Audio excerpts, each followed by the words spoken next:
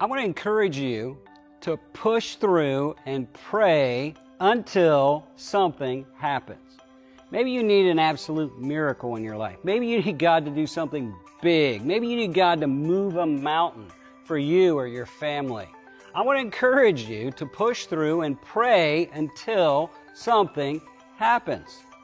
Jesus told a story 2,000 years ago which teaches us the power of this principle.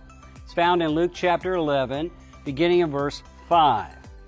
Jesus said, "Suppose one of you has a friend and goes to him at midnight and says, 'Friend, lend me 3 loaves of bread, because a friend of mine on a journey has come to me and I don't have anything to offer.'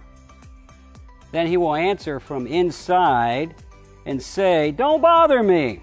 The door is already locked, my children and I have gone to bed. I can't give up and give you anything.' Jesus said, 'I tell you, even though he won't get up and give him anything because he is his friend, listen, yet because of his persistence, he will get up and give him as much as he needs.' And then he continues, 'So I say to you, ask, keep on asking, and it will be given unto you. Seek, keep on searching, and you will find. Knock, keep on knocking, and the door will be open unto you.'" There are 3 principles in this passage for praying until something happens. Number 1, pray specifically. The guy asked for 3 loaves. He didn't say, "Bless me." He didn't say, "Give me some food." He said, "I want 3 loaves." You know, our God is big enough to hit an exact target. I learned this a long time ago. I was a student at a very strict college. I didn't have any money. All my money went for my classes and my room and board.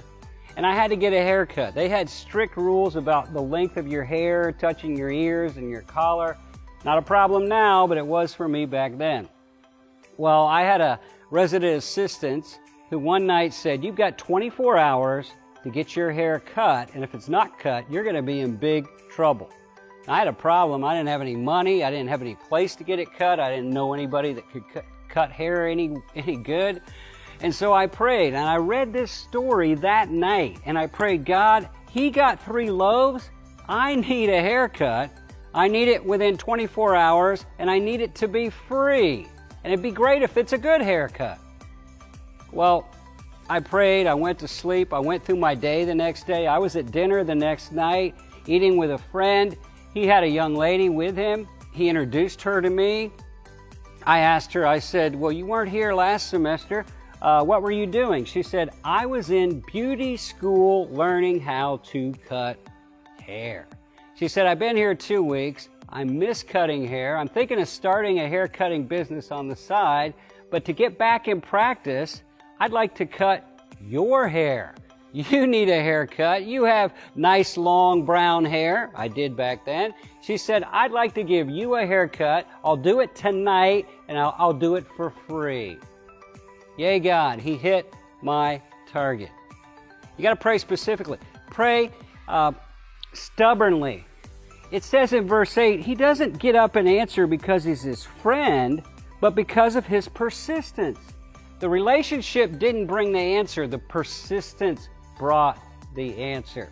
You got to be stubborn sometimes. Keep going to God. Keep on asking. Keep on seeking. And then steadfast. Don't give up. Keep on asking.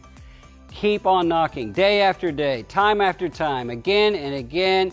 And you know what? Our God is big enough to make things happen, but our job is to pray until something happens.